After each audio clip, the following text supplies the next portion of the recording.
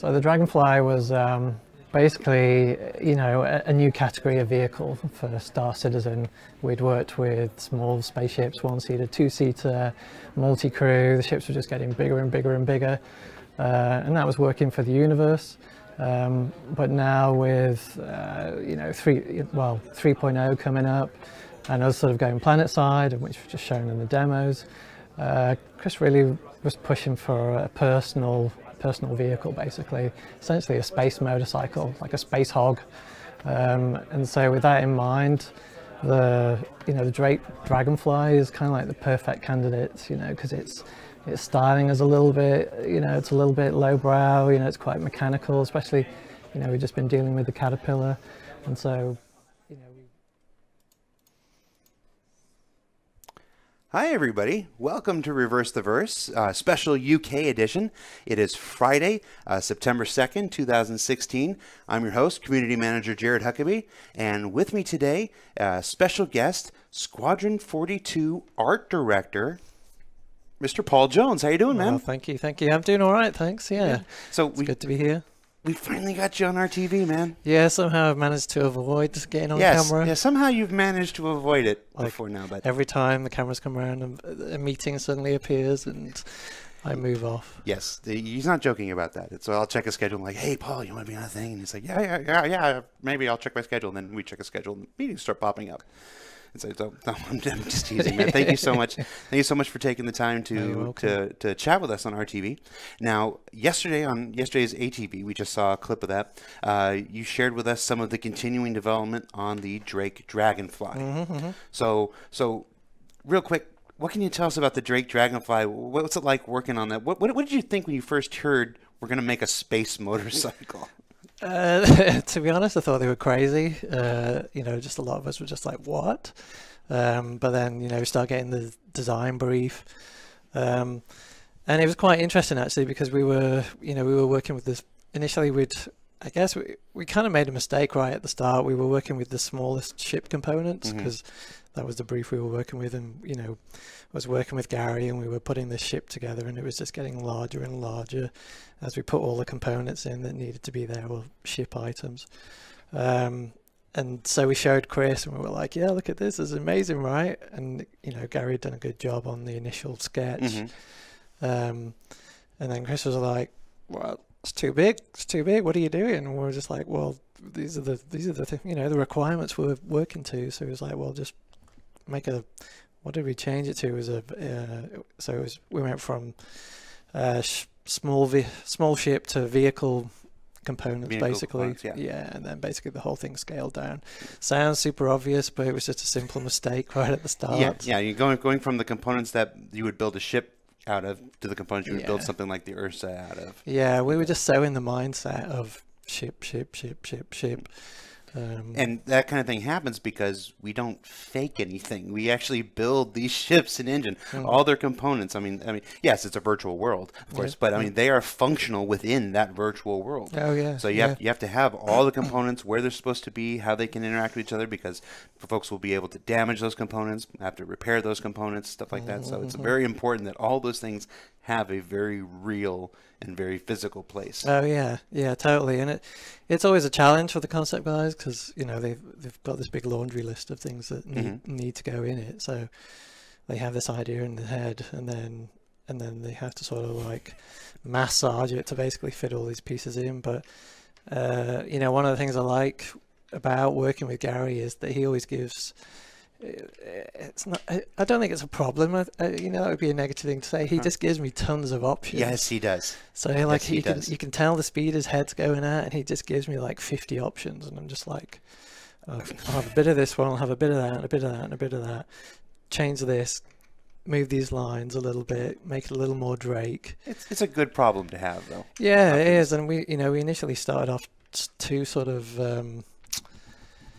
It was too sleek. It wasn't within the Drake sort of manufacturer line, so I was having to bring him back, sort of, you know, dare I say, kind of make it a little more agricultural, you know, sort of a little heavier in places, a little more exposed tech, less less sort of expensive types of manufacturing, basically. Not a Bugatti. Yeah. Or Ducati. Yeah, Not Ducati. Bugatti. Bugatti. Bugatti. I thought I went Bugatti and Ducati, and I merged them into something together. Yeah. Right. So eventually we got it into the right place, and yeah. There you go. Now, subscribers can actually look in the subscriber vault and see images from the development of the Dragonfly. We've released them, several galleries over the last 6 weeks, 8 weeks, 10 weeks, however long it's been since we first introduced the Dragonfly. So if you want to see some of those other variations that Gary put together, they're available in the subscriber vault. Now, Paul, we're going to start taking questions from the fans here. Sure. Before we get started with that, why don't you tell us a little bit about the work you do for Squadron 42? Your title is Squadron 42 Art Director, but you work for both Squadron 42 and Star Citizen. Yeah, so initially it was Squadron 42 focused, and you know we were sort of defining what Squadron 42 was, and it touches on a lot of things: ships, environments, weapons, VFX, you name it. And currently, sort of the workload has shifted so that. And that's mainly because we've got more art directors now. So we've got Nathan in charge of ships, Ian in charge of environments. So I've at the moment I'm sort of focusing a lot on ship concepts, sails, FPS weapons, ship weapons, VFX, ship items, and props. So that's pretty much just a couple things. Yeah, just a couple things. Yeah. So just spin those plates, and each day is always a crazy ride, because you just what you have to work with, but then things just come in, emergencies and stuff. You did a great job on the Dragonfly brochure. I remember. Well, I did that. I did the first kind of cheesy mock-up with my meager skills, oh, yeah. And then you showed up like, "Oh, you mean like this?" I know, but we had a good base to work from. So, you laid it down. I'm like, "Oh, okay." So I'll just do those funny little ads, And so I'm sitting here trying to make the ads, at least somewhat up to the standards that you were putting together. So, but it was good. It was properly like motivated, and like you saw, I was doing T-shirts and all crazy sorts of things. Yes, so. there is a Dragonfly T-shirt that Paul designed that I'm not going to say we're going to sell it or anything. He did it on his own, and it is quite good. And I'll see if I can get permission and maybe show it on. Maybe we'll just print a few of our own, and just print two little Dragonfly shirts. Yep. Right. So with all that you're doing for Star Citizen, we're taking questions from general chat on the Robert Space Industries website. So you go to robertspaceindustriescom, log in with your Star Citizen account, go up to community up top, go down to chat below, and in the general tab, that's where we're collecting questions. You can do me a favor and preface your question with the word question in capital letters surrounded by brackets. That helps me pull it out from the other conversations that are going on inside the chat. Let's see. See if we've got any questions here. Now remember that Paul is essentially an art guy. You're an art guy. You're in charge of the way that things look. The visuals. So if you're asking questions like why does this ship go this fast? I'm not going to tell you. Why does this thing sound like this thing? That's the audio team, not Paul. So remember to try to keep your questions art focused. So let's see. We have a question here. It says, will the Dragonfly planetary mode handling evolve, where hitting bumps you might get a bit more air? Now, we did see some in-engine game flight of the Dragonfly around the verse yesterday, and it does appear to take the terrain, the terrain below it into account with its handling. Now, again, you're an art guy, not a physics programmer or a gameplay programmer. Was there any consideration in the building of the Dragonfly for how it would? Yeah, totally. And that's kind of how like the Gravlev technology sort of came around, and we wanted these sort of pontoons so that. Dare I say, that it harks back a little bit to Star Wars. Maybe it's pod. What doesn't though? It's a pod racer almost, isn't it? So you're always looking. The words and opinions of Paul Jones do not reflect Cloud Imperium Games, Foundry 42, or its subsidiaries. It's always, you're always looking for opportunities to sort of add extra cool. Basically, you don't just want a static vehicle. So, I think as our first sort of foray into this, it was a good start, and then. We've already this week we've been working on just some high level variants, manufacturer variants. You know, Chris has been mentioning it to me. You know, he didn't say start on it, but we had a bit of downtime, so I've had Gary on that doing a little secret Black Ops project. Really, variants of the Dragonfly? Or No, just like other other stuff we can't talk about yet. Yeah. All right. So, and it's completely like we weren't following any brief. There's nothing from design. We were just making cool stuff. So off the reservation. So we're just going to give it to Chris and just see what he thinks. Cool. I've been trying to convince somebody that a stealth variant of the 300 series called the Origin 404. Spaceship not found. Right. Would be a good idea. Nice, yeah. Nobody's been. Oh, nobody's been interested. Here's another question from the chat. Why are there so many Drake logos on the Dragonfly? I swear there's like a dozen of them. That's probably an exaggeration. I don't think there are a dozen logos. I think we do have a tendency to over brand our products, and where we are in the process of sort of reducing the manufacturer brand and then sort of changing it out to be the actual logo. So gotcha. Well, it's an easy thing to change anyway. Yeah, when you're creating anything creative, it's easier to start big and reduce than it is to start small and try to build on that. You know, it's classic, isn't it? And anything with Star Citizen, you know, you have the first generation, and then you tweak it, and then we tweak it again, and then hopefully she'll be pretty close to being done. Well, that's game development. It's iterative. Yeah, it's totally. iterative. All right. It wouldn't be an RTV without a question about two very specific ships. We were joking about it. He didn't believe me before. I said, you're going to watch, and chat's going to fill up with questions about two specific ships that dominate the minds of our fandom. What can you tell us, if anything, about the Banu Merchantman?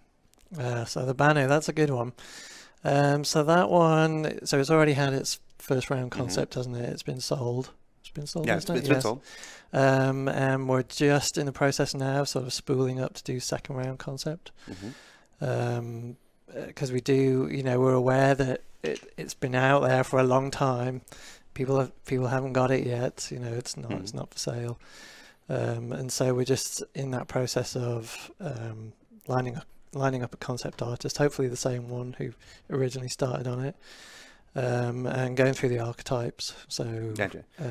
Engineering, habitation. Gotcha. Because the ship was originally concepted, there weren't Banu archetypes created yet. No, so, I mean, we weren't at that point in our overall development where we had archetypes for Anvil and Aegis and stuff like that. So part of the stage 2 concepting will be creating those Banu archetypes. What does a Banu engineering room look like? What does a Banu bridge look like and stuff? And that'll go into the revised concept of the Banu Merchantman. And just a little more thinking about the technology, or what's the hook? What's the say with the Xi'an Scout, we had the that's when we started to do the sort of floating steps and the sort of again the Gravlev kind of technology. And again, just stopping and pausing for a little bit, have a little chat about and we as a company we've got a lot better about sort of working together and just sort of going, well, this would be cool, or what is sort of what's missing from our palette of races, what would we like to see, and so that will all be part of this next round. And when we talk about a second wave concept, we're not talking about drastic changes changes to the overall profile and stuff like that. We're talking about additive stuff. Things to enhance what's there, to better define it, to make it work within the game world. I mean, the exterior, I think both me and Nate are happy with, and then it's pretty much the interior, just obviously making it flow better, working out materials, what are the Banu materials, what would we expect to see in this area, that area, and just sort of working out sort of essentially the style guide. So that for all the other ones, then we can, if it, regardless of whether it goes out of house or stays in house, we have our rules that we stick to, and it's like, okay, it's this, and just makes it just a lot faster. So that's on the schedule, that's in the works, waiting for an artist to come ready. Okay. Yep. And yes, I know, everybody. What can you tell us, if anything, about the Anvil Carrack? So the Carrick, that's actually in a similar position. Probably will be tackled in-house. So it's had first round concept, hasn't it? It's been sold. And you know, we've done a lot of Anvil small ships, and we pretty much have the style nailed for those. So we can, you know, we can bang them out. It's, you know, it's it's still like 2 months, 3 months work. But, it's not easy work. But it's now almost a production line, which is good. But for the larger ships, it will be the first one. Yeah, it'll be the very first large multi-crew Anvil ship that we'll have to build out. And it'll just be second round concept, work out the archetypes. You know, what is an Anvil interior? You know, what makes it cool? What's going to be the visual hook? And that's, like I said, I think that'll be internal, and I think it'll be Nathan who'll be handling most of that. So pass that one off. All right. All right. And let's see. Let's get one more. Oh, and then here's the next question. Polaris? Polaris. Yeah, that's in good shape. That one's looking really slick. We're now on to, we thought we were finished. And then Chris requested a few more visuals for it. So a few more interior shots. Phil Mellor wanted one extra action shot, so we'll provide that, and then we'll be moving on to the sort of full marketing material. Gotcha. So the Polaris is the new the new Corvette to replace the Idris Corvette that evolved into a frigate. It's made by RSI. Yep. We're pretty far along, and something we hope to share with folks soon. Yeah, looking forward to it. I mean, it's one of the, you know, of the new ships. There's a lot of people internally who are like, yeah, I want that ship. So we must, hopefully we're doing something right. Yeah, we'll find out. All right, Paul, thank you so much. I told you the time's done. It goes by fast, doesn't it? Thank you so much for taking the time to sit down and chat with us on RTV today. Guys, we're going to take a quick break, and we'll be right back with Nathan Dearsley. Myself and Chris have had quite a few discussions regarding the dead ships. We're also quite both passionate about having planets that are potentially completely dedicated to ship salvage. So with the derelict ships, as always, as explained, we want to take the stuff that already exists in the game, which are broken up parts of the ships, that once the ship suffers catastrophic damage, it breaks apart.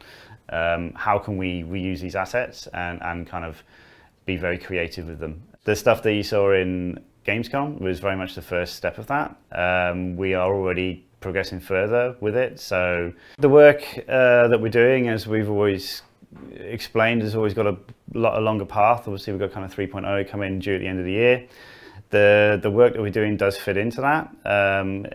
Again, it's really kind of about kind of creating these options for design to have. So if you come across a derelict ship in space, don't be shocked. It's not a bug. It was always supposed to be there. Hey guys, welcome back to part 2 for today's RTV, live from the UK with our second guest, art director? Vehicle art director Nathan Dearsley. How you doing, man? I'm good, mate. How are you? Good. This is your second RTV, man. I want to eat the microphone.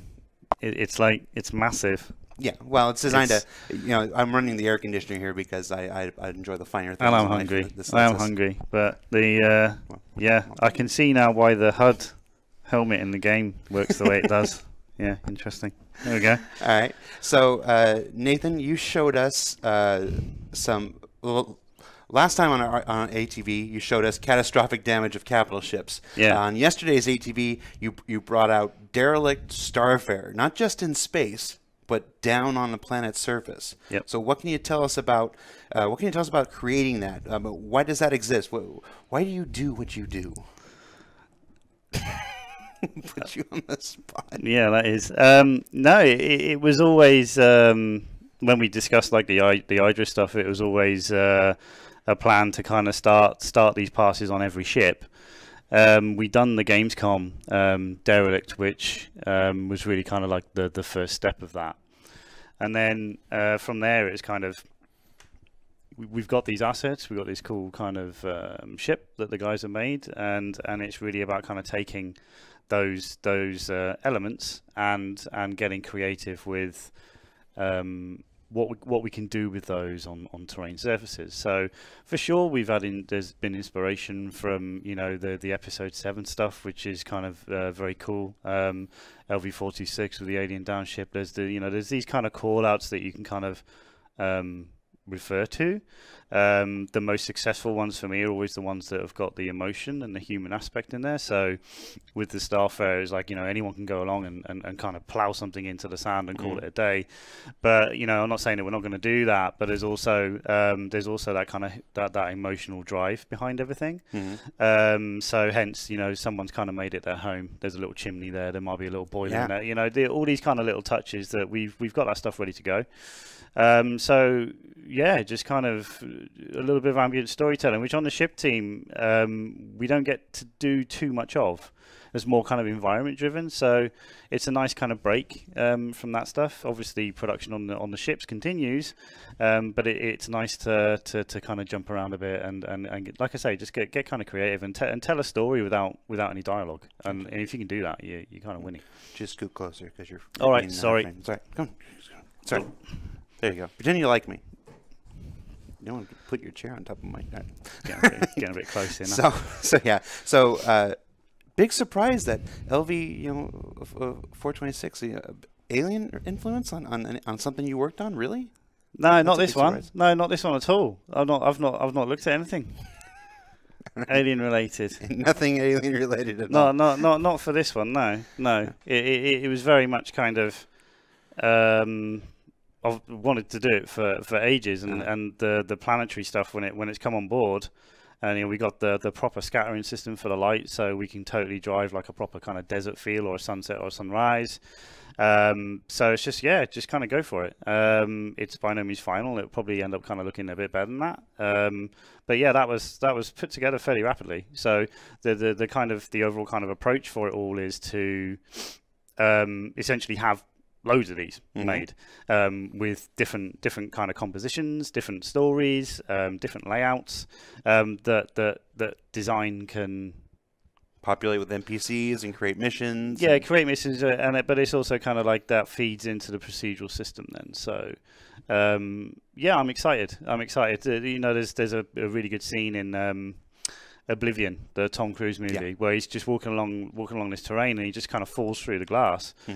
There's nothing there, and that excites me. So he falls through, and then all of a sudden he's in some sky. I think it's the Empire State Building. I'm not sure, but that's super cool. So like you could be walking along and you could hear the sound of the terrain change. You just, okay, what's under there, and down you go. So visually, it could be interesting, but also visually it could be nothing until you're on top of it. So yeah, stuff like that. It's cool. Gotcha. And those scenes that we saw in ATV yesterday, those are 100% in CryEngine. Those are rendered in engine, right? Yes, yeah, 100%. You can actually, you can just run around the map now. It's all real time. That's the best thing about our engine is just everything that you see is what you play. So at any time, like I found myself today kind of with that scene because I'm just polishing it up a little bit more. Press Control G, you're in the game. And thinking about game kind of gunplay, so vantage points, view distances, all these kind of how I've done a lot of multiplayer map design at Crytek, so it's kind of like that never leaves you. So it's like, okay, when I come out the door here, where are the weak spots, where are the vantage points, and every area should have should we say a cause and effect or an equal. Does that make sense? Yeah. So high risk, high reward kind of thing. It's that typical kind of Quake thing where it's like, okay, there's a turret on top of that ship. If I get there, it's going to be great, but it has to be risky to get there. So there's all these things that I'm already sort of thinking about with design as well. So it could be quite cool. All right. So one of the questions that we've gotten quite often since we showed the catastrophic damage of the ships before and now this. Will derelicts, are they procedurally created, or are they artist created and then placed within procedural worlds? They're artist created, they're handcrafted. You have to do it. You have to do that to kind of get that quality. But then the plan is to have them procedurally distributed. Gotcha. Yeah. And you can create these pretty quickly now. Yeah, that took that whole scene in that video took me 1 day. 1 day. 1 day. It's amazing. No, I mean it's just like I say, all these things are coming on board now, and like obviously I didn't make all the assets in 1 day. It's all the editor work where you got your library of goodies, and you're just like, okay, go. You know, we got all these kind of, the environment guys are creating all these kind of cool terrain things. So you get creative with what you got, and it's very much kind of the mythology at Crytek was that's kind of stuck with me as well, where we'd have these kind of libraries of just awesome stuff. Yeah. And there comes a point where you just have to work with what you've got, right? And that's what we've done here. And it's very much kind of early days, but that's well, that's game development though. It's the improvements are exponential.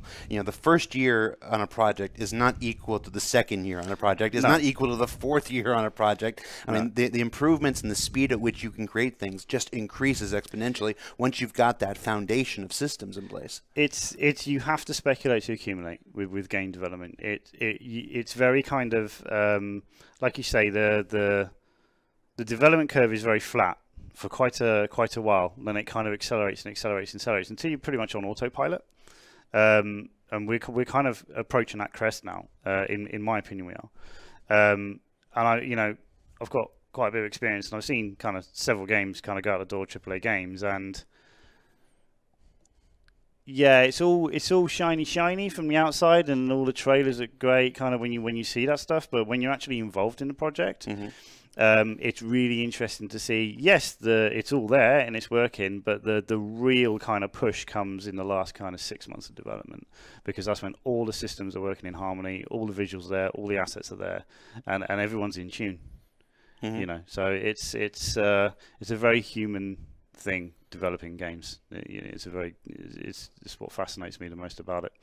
And it's why I started working in, because I used to work for myself. It's why I came back into working in studio. So because I missed it, and yeah, it's that's the result. You know, that 1 day thing is the result of all that, where you speculate to accumulate, you invest, and then the reward pays off later on. So yeah, that's good.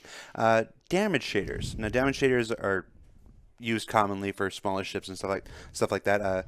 This fan asks, are damage shaders something that can be implemented for larger ships like Idris's or stuff like that? Is it the same process? Do they scale?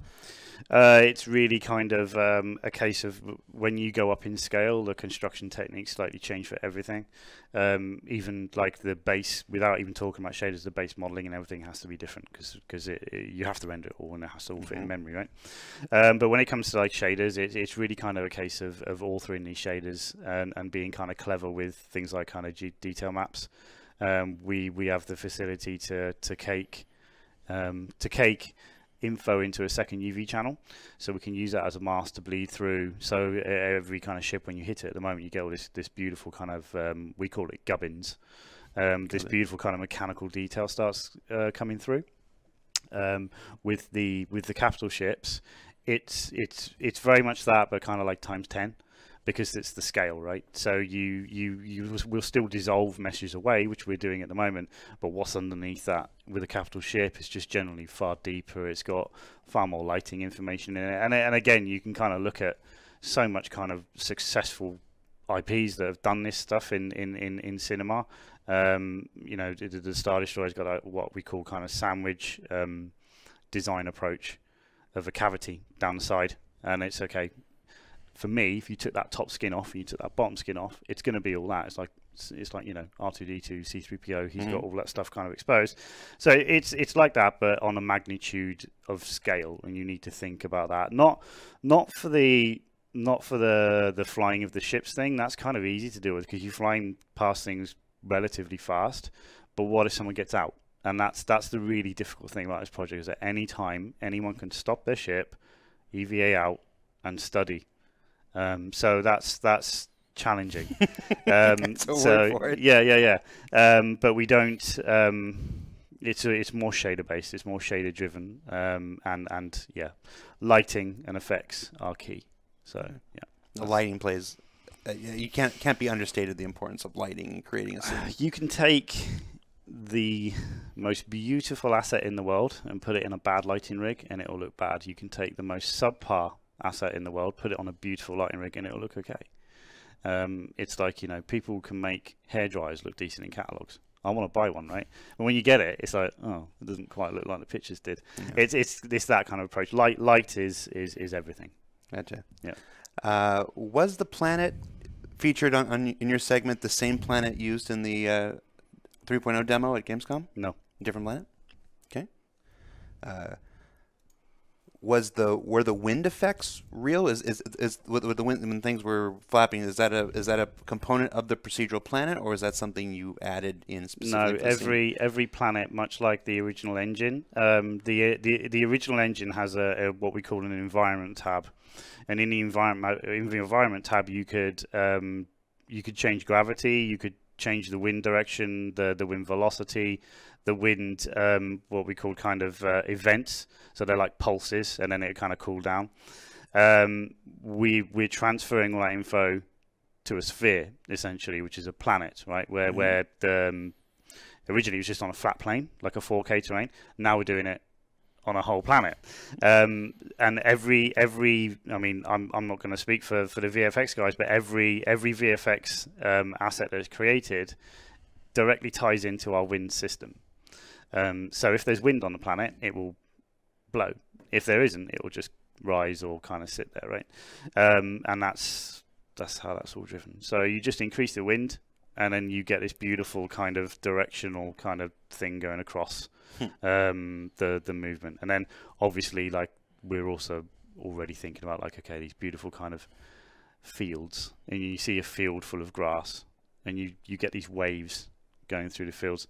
So there's all those kind of things. I mean, I don't want to speak for the environment guys, but I obviously I'm thinking about, I want to put these things in these environments, and I want to play these systems to the advantage of the ships. So yeah, that's all 100% kind of driven by literally one kind of setting.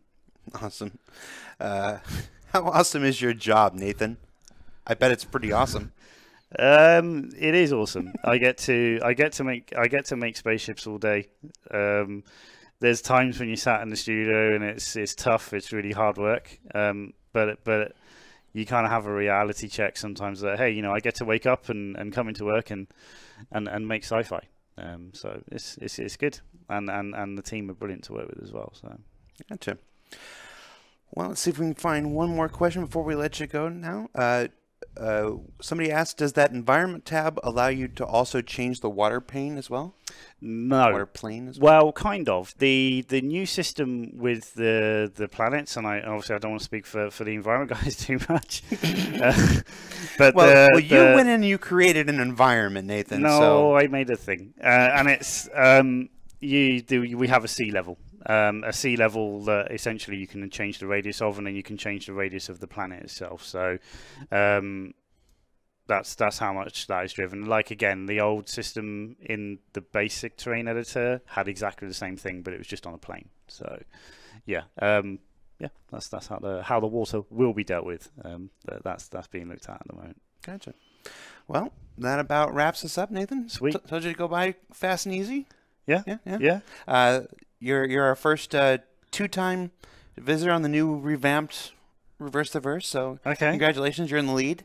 Although I think Paul Jones will be back soon enough. He's going to try to catch up. Awesome. If you stop giving us awesome stuff for ATV every time we come back around, maybe somebody else can catch up. Oh, we're working on something very awesome at the moment, but you're not going to see it for a little while. And they say I'm a tease. If I'm excited about it, and I don't get excited about much, but like, yeah, it's going to be good. All right. So that's Vehicle Art Director Nathan Dearsley. I'm Community Manager Jared Huckabee. Thanks for tuning in to Reverse the Verse live from the UK. The Terrapin sale is still going on. It's through the weekend, so if you haven't had a chance to get your Terrapin, now's your chance. We are on the road to CitizenCon October 9th, live from LA. We'll be showing you all kinds of stuff. Chris hinted at some maybe some Squadron 42 stuff during our Gamescom stream. I'm not allowed to share anything else. I also don't know anything else yet. But October 9th, that's coming up. So yeah, next week's Around the Verse circles back to Los Angeles, if I'm not mistaken. So look for that. Look for that next week. Again, Nathan, Jared, you guys are the awesome community. Thanks a lot, guys. Cheers, guys.